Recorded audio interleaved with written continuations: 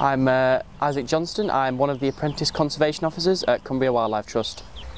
I think something that should be at the forefront of the next government's plans with regards to environmental legislation is the persecution of birds of prey. So 40% of hen harriers that choose to nest on grouse moors die.